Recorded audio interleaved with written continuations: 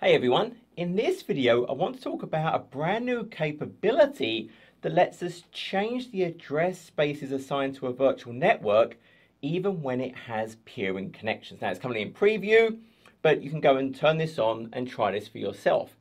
As always, if this is useful, a like, subscribe, comment and share really is appreciated, and hit that bell icon. So I can think about, I have a virtual network. Now a virtual network fundamentally comprises of one or more IP spaces. We write this in kind of a CIDR format. So I could think about, well, this virtual network could be 10.0.0.0/16. Now remember that virtual network lives within a certain subscription. And that subscription trusts a certain Azure AD instance, so Azure AD 1, and it trusts that for its kind of authentication, the identities that it can give roles to. That's going to be important in a second. Now, I might have other virtual networks. These virtual networks could be in the same subscription. They could be in a different subscription. So I might have another subscription over here, and that subscription has another VNet. We just call this VNet 2. Now remember, when we peer VNets, they can't have an overlapping IP space. So maybe this is 10.1.0.0/16. So this is in a different subscription, but they trust the same Azure AD tenant. And that's kind of an important point for this feature. And then what we can do is we can add peers. Now these could be in the same region, or they could be in different regions. We can do global VNet peering. But one of the challenges we had in the past is once I do this peering, I could no longer change the address space of a virtual network. If I try, it will actually fail. So let's see that. So if I jump over to the portal, now on this subscription, I've not turned on this new capability. So if I was to just go and look, for example, at my virtual networks, and I just pick a virtual network, I can go to the address spaces. So I'm kind of looking here and go to my address spaces, and I select that. If I try and add an additional address space here and click save, well, it fails. It fails because, hey, you have peerings. So it will not let me do that. So this new capability, what it actually lets us do is now change this. So in this subscription, I've gone ahead and turned on the new feature. Now to do the new feature enablement, you go to your subscription, and then what you can do is you can scroll down to preview features. Within preview features, you're just going to search for peer. Now again, this is in preview. Once this goes GA, you won't have to turn this flag on anymore. In fact, the flag will disappear. And you can see I have registered.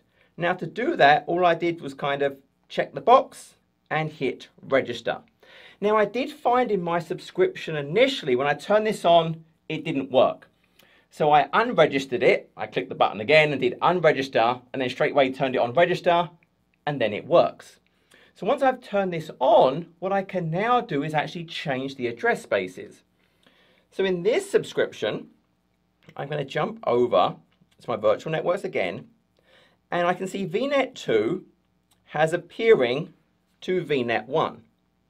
Now if I go to the address spaces, I'm going to add another address space. So I'm going to add 10.3.0.0/16 and hit save. Now this time, it's going to let me do this. So I've now added an address space. Now the issue right now is though, the peerings are kind of out of sync. If I go and look at the peerings, it's telling me, look, a remote sync is required. Now, if I was a contributor on that other VNet, I could actually go and do the sync from here. I could actually hit sync, and it would do everything I need to do.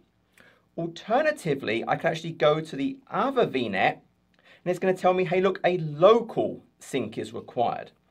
Because what's happened is, essentially, they know the address space has changed, but it hasn't actually taken effect yet. So there's two new attributes, and I can actually go and look at those new attributes. If I go to resources.azure.com, this lets me kind of look at the ARM behind the scenes.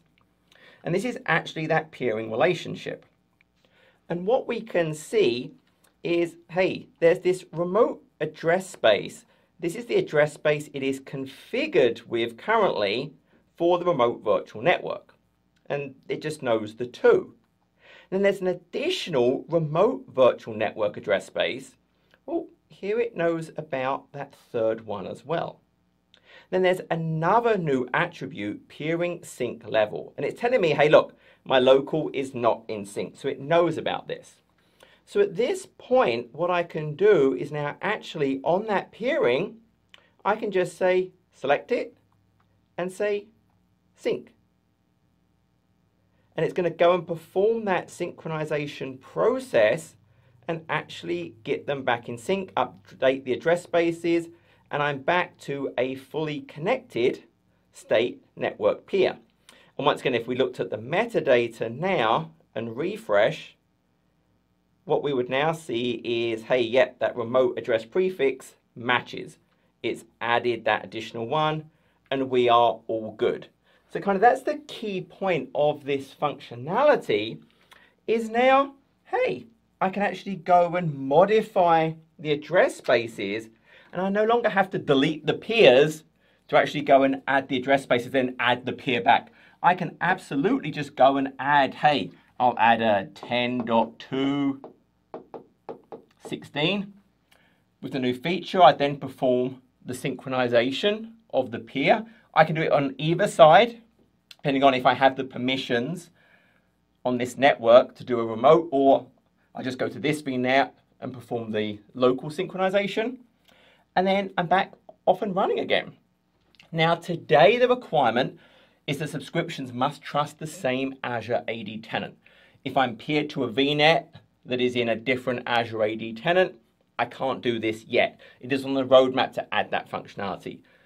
Likewise, there's planned functionality for changes to the experience so that I can kind of do a bulk synchronization. But that's it.